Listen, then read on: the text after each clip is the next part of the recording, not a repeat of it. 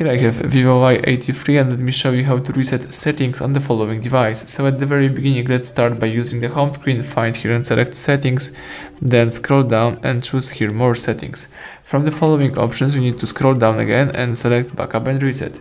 Here let's choose reset all settings.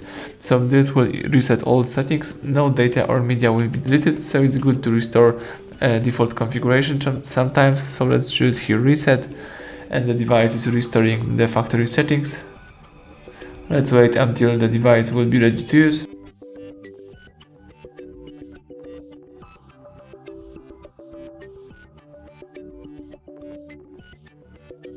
Alright, as you can see, the following screen pops up, so now you can start easily use your device. Thank you for watching. Please subscribe our channel, leave thumbs up under the video.